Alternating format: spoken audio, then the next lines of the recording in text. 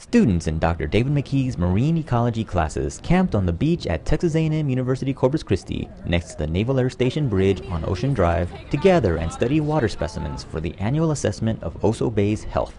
This is the 22nd consecutive year that the university's marine ecology class has conducted a 24-hour study to determine the water quality as well as the presence and abundance of large and small fish and invertebrates in Oso Bay. After the results are tallied and analyzed, the students will write an extensive research paper to describe the collections made and to compare this year with the previous studies. Okay, sir, what are we doing here today? Well, it's our 23rd year to come out with a marine ecology class and look at the Oso for 24 hours. What kind of information are y'all looking for?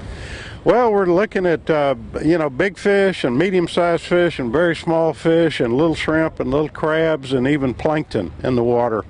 And we try to assemble all that information and try to say something about not only how this year was, but how this year compares to previous years.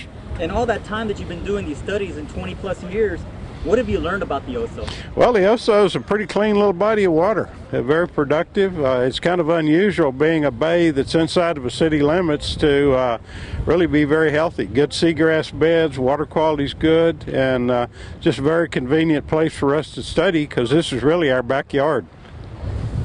Why is it important to do these types of studies? I'm graduating and I want to find something where I get to do field work, so this kind of experience is really useful for that because it's something that you can put on your resume and say that you're familiar with all these different sampling techniques, and they're really useful for basically any kind of marine biology or even like just aquatic biology and freshwater field jobs. How does our location on the bay and with the Gulf and that's like this benefit students who are learning biological stuff like this? Well, our mascot is the Islanders. I mean, how many other universities, colleges can say that?